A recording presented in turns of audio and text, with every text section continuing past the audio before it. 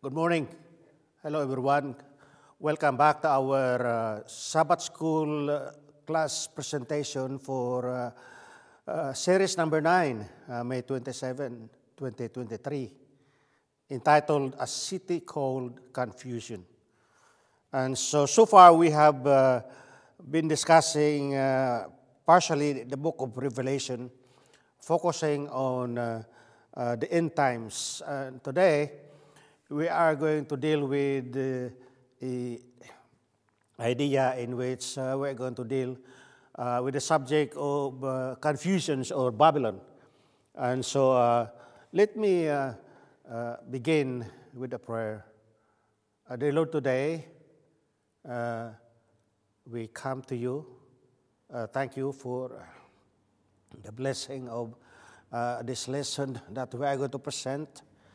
And as we begin, Lord, may it be that you give us an understanding and also a very smooth presentation that we are going to have technically, and also for the blessing of our explanations inspiring from the Holy Spirit. Thank you for giving us that wisdom. In Jesus' name we pray. Amen. A city called confusion.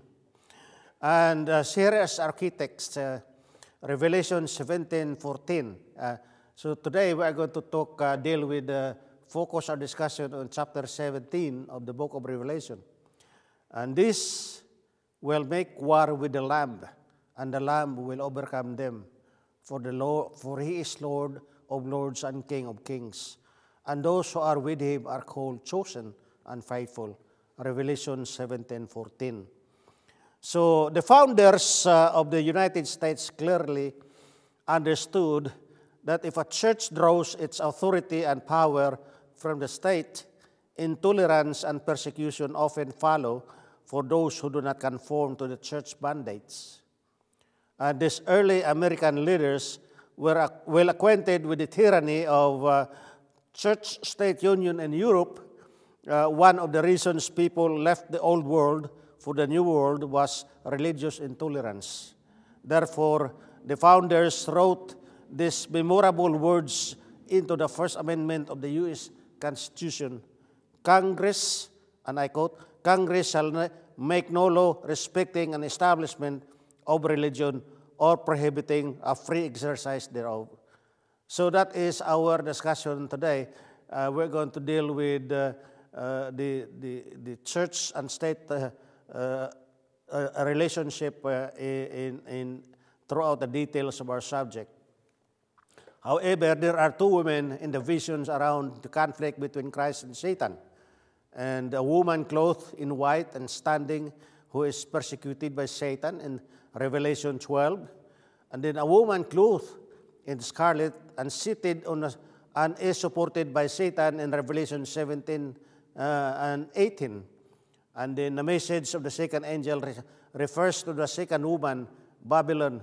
Confusion is fallen, is fallen. Revelation 14:8. And so there are two opposite systems in our discussion today.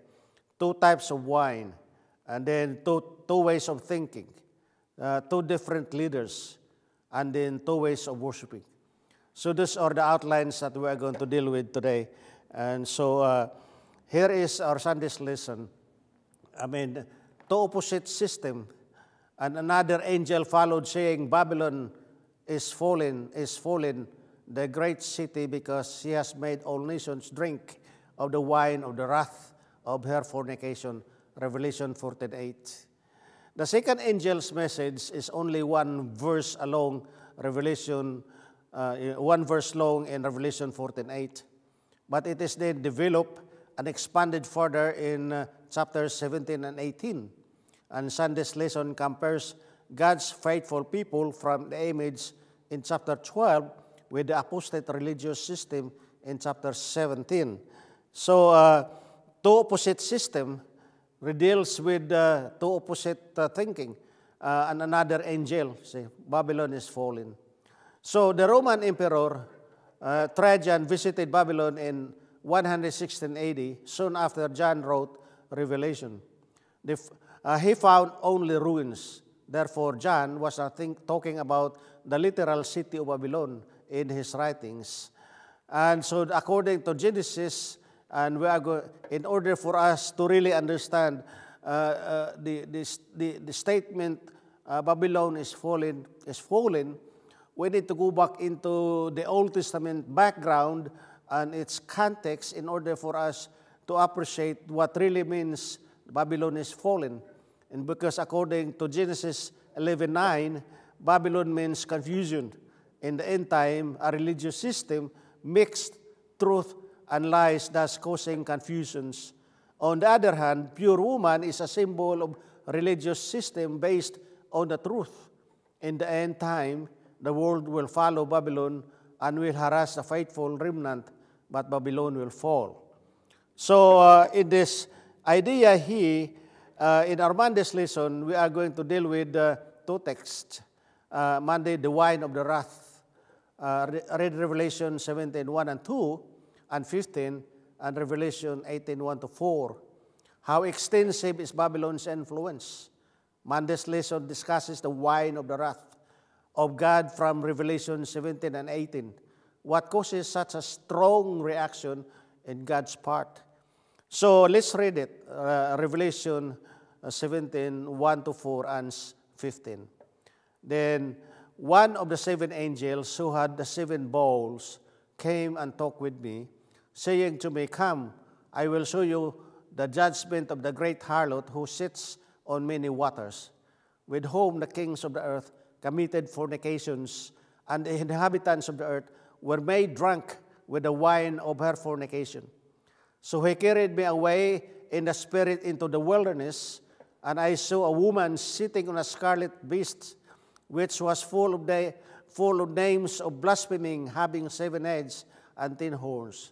And the woman was arrayed in purple, scarlet, and adorned with gold and precious stones and pearls, having in her hand a golden cup full of abominations and the filthiness of her fornications.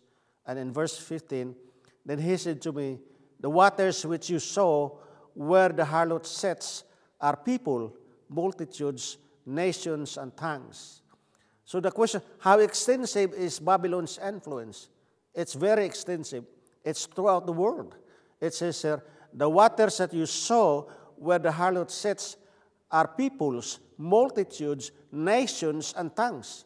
So in essence, really, every tribe and people.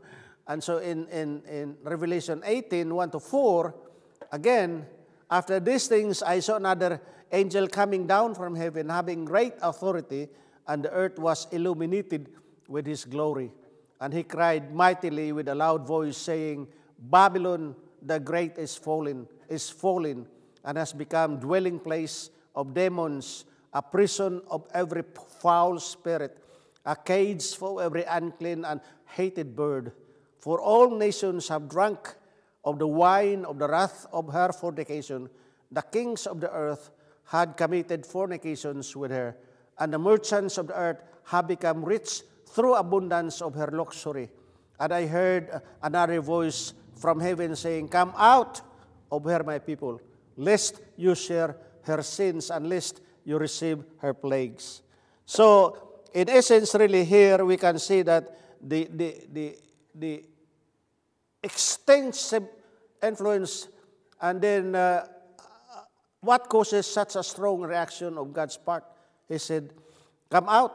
He said to his people, "Come out of her." You know, Revelation 17 predicts that there will be religious intolerance and deception in the future.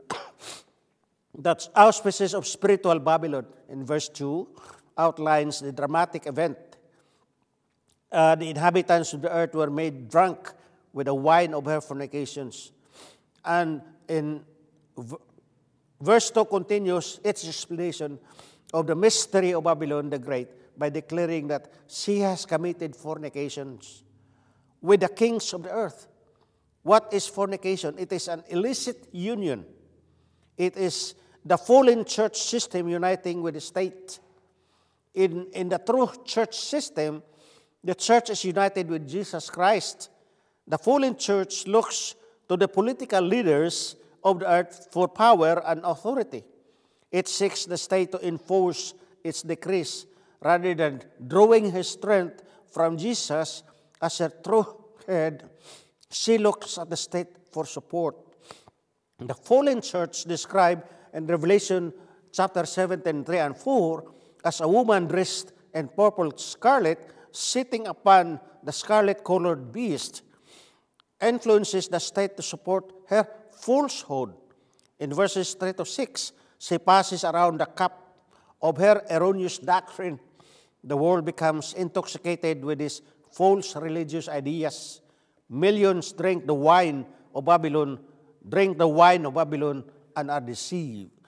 In the Bible prophecy, a woman represents the church. In Jeremiah 6:2, Ephesians 5:25, a wife is likened to the church of the bride of Christ. The woman in scarlet and in purple in Revelation 17 is contrasted with the woman in white, the true followers of God in Revelation 12, verse 1. The harlot in Revelation 17 represents a full system of religion. Remember that in the Bible, a beast represents a king or kingdom. Politicians eager to retain their positions will yield to the influence of majority who have drunk the wine of Babylon's false doctrine. The apostate church decrees will eventually be supported and enforced by the state. She derives power from the state but also influences the state. What a powerful symbol of illicit union between church and state. The Bible has prepared us to understand the symbolic terms. The beast and its image have already been mentioned as representing God's enemies and the great controversy, and marked as the badge of loyalty to Satan's side, Revelation 13. The fire that lasts forever has already been compared to the burning of the field of stubble in Malachi 4:1. It is like the eternal fire that totally consumed Sodom and Gomorrah many centuries ago. Unless the first time of the warning should lead us to doubt the gracious purpose of God, who sends the first and second angels with a message that prepare us for the third. So the first angel's message reminds us of the everlasting truth. He calls all men everywhere to make up their minds about God. Do we find the weight of evidence a sufficient basis for our faith? Can we trust and worship the one who created the whole vast universe? And the second angel reminds us of the falsity and deception of God's enemies. Every system based on Satan's lies is fallen in corruption and defeat. Then the third angel warns us of the consequence. It is not God's will that any should perish. Nothing is plainer in all the scriptures, but if we prefer Satan's lies to the truth, if we persist in rejecting God's every effort to save and heal, there is nothing else He can do but sadly give us up and hand us over to the awful consequence of our own rebellious choice. This is what it means to experience God's wrath and mix with mercy at the end. And all we are not, excuse me, and if we are not healed and ready to live in the presence again, the life-giving glory of Him who is love will consume all that is out of harmony when He comes. So He has to give us up. So the wine of wrath in our discussion today is that. So for all nations have drunk of the whole wine of the wrath of her fornications. The king of the earth are committed fornications with her, and the merchants have been, become rich through abundance of her luxury. Babylon has fornicated with kings and merchants. The church has abandoned her true husband, Jesus, and has illicitly joined with civil powers. And then she has adulterated the pure wine of the gospel and has given the wine of her own thoughts into the nations. She no longer follows Christ in order to get the support of the state. However, a pure church has remained faithful to her husband. She only serves a pure wine, the precious blood of Jesus Christ that washes away sin, Matthew 26, 28. So God calls his children in Babylon to come out of it in Revelation 18, 3-4. So this idea of the wine of the wrath is that it is just God giving us up because of our persistent rebellion. In our Tuesday's lesson, Mystery, Babylon the Great. Tuesday's lesson looks further into Revelation 17 to unveil the nature of Babylon and the subsequent call to commitment to God in light of the prevailing apostasy. And let's read it in Revelation 14. We're going to read Revelation 17, 4-6. The woman was arrayed in purple and scarlet, and adorned with gold and precious stones and pearls, having in her hand a golden cup full of abominations and the filthiness of her fornications. And on her forehead a name was written, Mystery, Babylon the Great, the mother of harlots, and of the abominations of the earth. I saw the woman drunk with the blood of the saints and the blood of the martyrs of Jesus. And when I saw her, I marveled with great amazement. Wow. So now, what name is on her forehead? It says here in Revelation 17:5, the Mystery, Babylon the Great, the mother of harlots, and the abominations of the earth. The fallen system of religion outlined in Revelation 17 is called Mystery, Babylon the Great. A review of the teachings of ancient spiritual Babylon will help us understand the falsehood and errors that Satan has introduced into the church, Christian church, In ancient Babylon, the world was commanded to bow in worship to a god of gold. Remember that in the story of Daniel, chapter 3. Obedience to the commands of pagan religion was enforced through death decree. A conflict over worship occurred when Daniel and his friends were captives in Babylon. A counterfeit image was established in the plain of Dora. King Nebuchadnezzar commanded all his subjects to bow down and worship the golden idol. A decree was passed condemning to death anyone who did not bow down and worship the golden image. The union of church and state in Babylon in the 6th century BC and its propagation of religious falsehood that influence all areas of life reveal how the devil will deceive multitudes in the future. Now, if we can solve the mystery of Babylon the Great, we will understand the crucial significance of symbolism of Revelation 17. And what does the Bible mean when it says Mystery, Babylon the Great? As we have already noted, by the 1st century AD, literal Babylon, mighty empire that had dominated the Middle East, had already been destroyed. Babylon never rose to prominence again. Our passage cannot possibly be talking about literal Babylon, which has been destroyed more than 500 years before the time John wrote the book of Revelation. And so the Revelation 17 is talking about spiritual Babylon, an apostate religious system that would depart from pure teachings of God's Word and reintroduce many of the teachings of the Old Testament Babylon to Christianity. A group of men and women rebelled against God shortly after the flood. Remember, we go back to the flood again in Genesis. Chapter 11, it says that doubting His word, God has promised that would never again be a worldwide flood. Disbelieving His word, they built a tower to reach into the heavens to protect themselves in the eventuality of another global catastrophe. And the central issue was whether God can be trusted. Does He mean what He says?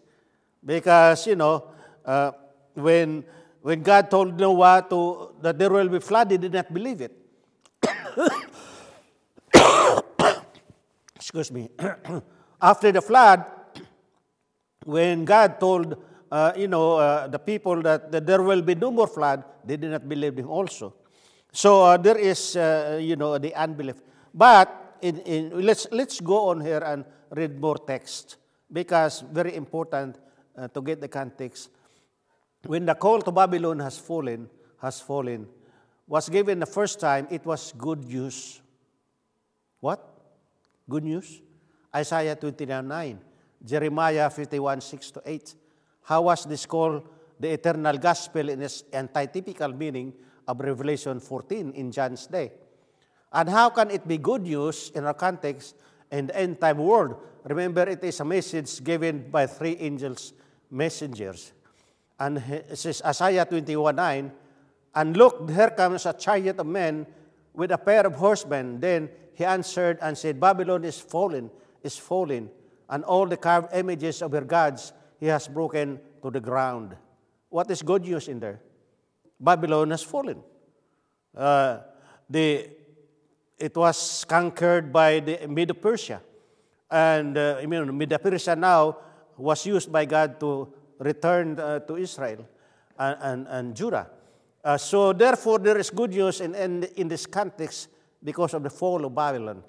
And Jeremiah 51:6-8, flee from the midst of Babylon, and everyone save his life. Do not be cut off in her iniquity, for this is the time of the Lord's vengeance. He shall recompense her. Babylon was a golden cup on the Lord's hand that made the earth drunk. The nations drank her wine, therefore the nations are deranged. Babylon has suddenly fallen and been destroyed. Wail for her. Take balm for her pain. Perhaps she may be healed. And that is the prophecy of Jeremiah during the captivity of the Jewish people when Nebuchadnezzar gathered them slaves into the Babylon. So the fall of Babylon was good news to the Israelites then. So what is, let's go back here. Let's go back again to Genesis chapter 11, 1-9. Because we need to get the whole context of the story of Babel. Now the whole earth had one language, one speech, and it came to pass as they journeyed from east to west, from the east. Remember the journey to the east, from the east, and they found plain in the land of Shinar. They dwelt there, and they said to one another, come, let us make bricks and bake them thoroughly. And remember that statement, come, let us. So there is that story of creation element in this story also. They had brick for stone, and they had asphalt for mortar. And they said, come, let us build ourselves a city, and a tower whose tops is in the heaven. Let us make the name for ourselves, lest we be scattered abroad over the face of the whole earth. But the Lord came down and to see the city and the tower which the Son man hath built, and the Lord said, indeed the people are one, and they have all one language. And this is what they began to do. Now, nothing can they propose to do will be withheld from them. Let us go down and confuse their language, that they may not understand one another's speech. So the Lord scattered them abroad from over the face of the earth, and they ceased building the city. Therefore, its name is called Babel, because there the Lord confused the language of all the earth, and there the Lord scattered them abroad over the face of the earth. So, if you notice, the Lord did not destroy the building, the tower, because the tower was not the issue. It was the people. So when they built Babel, why is it because they didn't believe in God?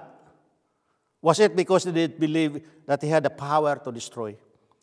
Or was it because they didn't believe that God, and they didn't believe that He had the power to destroy? Now they don't think He could be trusted when He said, I'll never drown you again. They didn't believe that. That's why they built the tower.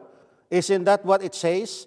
You see, they really believe in God, His existence, and His power. That's why to believe that doesn't mean to say that you are on His side, on God's side. The devils believed too. And in fact, they had such confidence that God could destroy them. They built the tower as tall as they did. You see, the exercise of power and force may only make rebels worse, but it might be for a moment gain the attention of those who are sinners indeed, but would love to hear what you would have to say. If they had, everybody else would be quiet. And God wins people every once in a while during those quiet moments.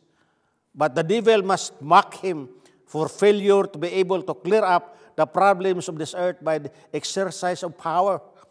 You know, when God said, I'm going to send a flood in order to, minimize the problem of sin, but the problem of sin was never resolved by the flood. Was never resolved by the power of the flood. But the great controversy is not over who has the power, is it? It's because who is stealing the truth. God has been accused of the abused power of divine power, and I'm sure Satan accused him of abusing his power in the time of the flood. You see what he'll do? Obey him or he'll drown you. The inhabitants of Babylon believe that God or hell drown you. Well, they didn't want to obey him, so they built a tall tower so they could escape the next flood when it comes. When God says, I'm not going to drown you again. The Tower of Babel was built in direct defiance of the Word of God. The Babel builders substituted human ideas and man-made theories for the instructions from heaven. When they said, God said, scatter. But they said, no, we are going to stay together. And so they were building this monument for their own glory. God confused their languages. The Genesis account put it this way. Therefore, it is the name called Babel because there the Lord confused the language of the earth. And from there the Lord scattered them abroad, opens the face of the earth. Throughout the scripture, Babylon represents oppressor of God's people. Babylon is the citadel of error. The center of apostasy. It stands for rebellion against God and disobedience to the divine commands. God's judgment in the Old Testament, Babylon represents His final judgment upon the world. For an end-time people, the story of Babylon falls is instructive. You will recall the Babylon attacked Jerusalem and forced many leading young men into captivity, including Daniel. Cyrus, the king of the east, eventually attacked Babylon and freed the Jewish captives and allowed them to return to Jerusalem and worship the true God. Once again, at the time of the end, God's people will be afflicted and persecuted by religious oppressor called Babylon the Great in Revelation 17:5. And the book of Revelation predicts that at the time of social chaos, political crisis, to triumph over the oppressive powers of the world and liberate His people, He will reign eternally. He will establish His throne securely in the universe forever. In the battle for the throne, He will be a victor. His people will journey with Him through limitless space to worship in the New Jerusalem. So, what it means is that when we try to reach heaven by our own effort and self-sufficiency, or build our identity on our own achievements and self-preservation, we follow the footsteps of Babylon.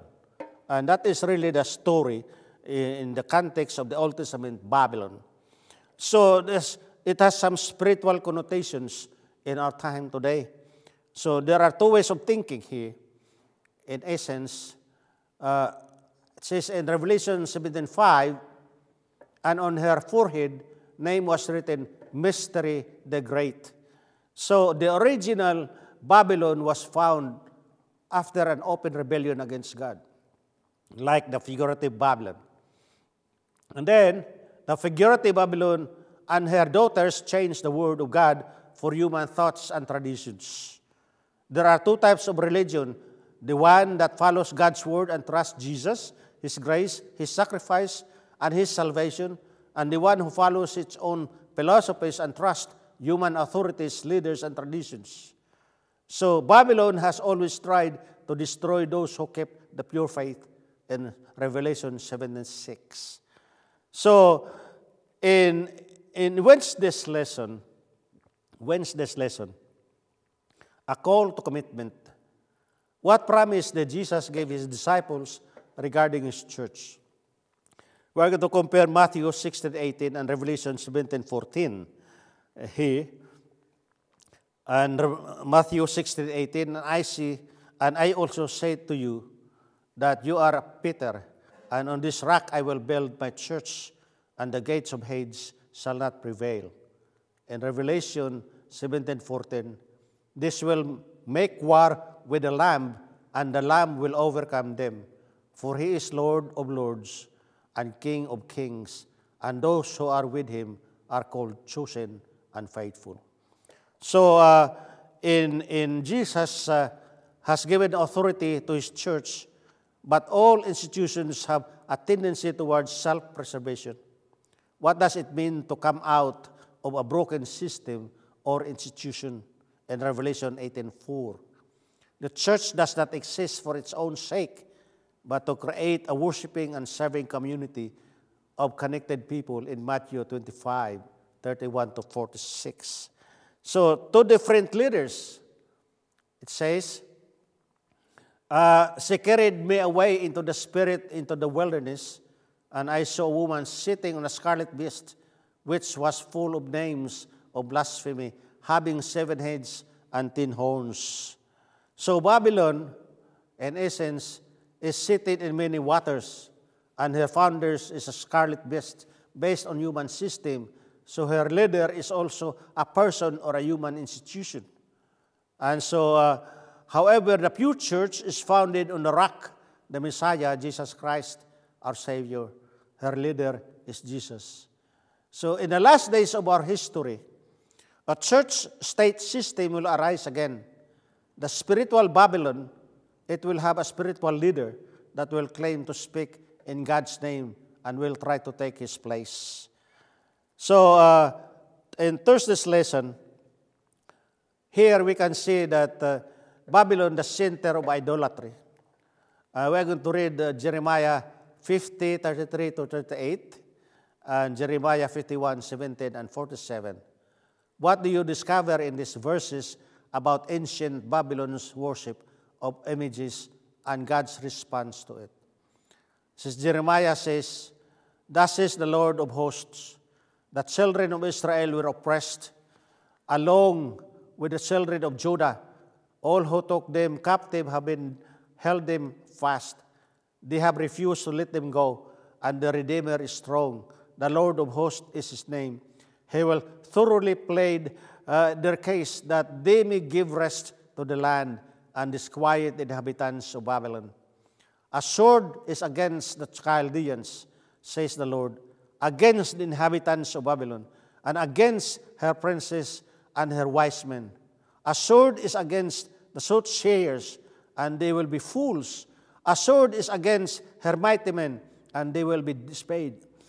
A sword is against their horses, against their chariots, and against their mixed peoples who are in their midst, and they will become like a woman.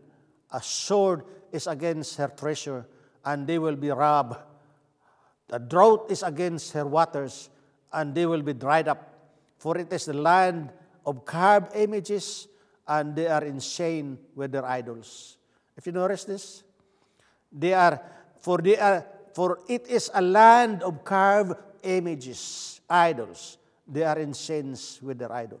For they are insane with their idols. So Babylon really is a representation of idolatry, carved images, idols, and stuff like that, and sun worship. And here, one more background or text that will allow us to appreciate what it means. A center of idolatry. In Jeremiah 51:17-47, everyone is dull-hearted, without knowledge. Everyone is metalsmith. Every metalsmith is put to shame by the carved images. For his molded image is falsehood, and there is no breath in them. Those images are dead. No breath in them. Therefore, behold, the days are coming that I will bring judgment into the carved images of Babylon. Her whole land shall be ashamed, and the whole slain shall be in the midst. So Babylon was the center of image worship. Christ invites us to come directly to Him. Images limit the ability of the Holy Spirit to impress upon our minds the things of eternity. Images are often accorded to sacredness and homage that belongs to God alone. We do not need to come to Jesus through the image of a saint. Jesus is our Lord intercessor, our great high priest. Excuse me. Further, Babylon is also encompasses of all apostate religious powers that have drifted from the clear teachings of God's words. So, two ways of worshiping here in our discussion today. A drought is against her waters, and they will be dried up, for it is the land of carved images, and they are insane of their idols. So, idolatry was one of the causes of Babylon's fall. Worshipping images was also introduced early in church history, moving Christians away from true worship. And however, a pure church obeys all God's commandments, including the second one, which prohibits creating and worshiping images. So when people worship images, they are reducing God's image, majesty to a lifeless statue. They degrade themselves by making themselves similar to the objects they worship. So Babylon, the center of idolatry, is that if we ridicule here, again, if we ridicule or persecute those who have different opinions, or use power to uphold our understanding of truth, we follow the footsteps of Babylon, then we are also guilty of worshiping a false image of God.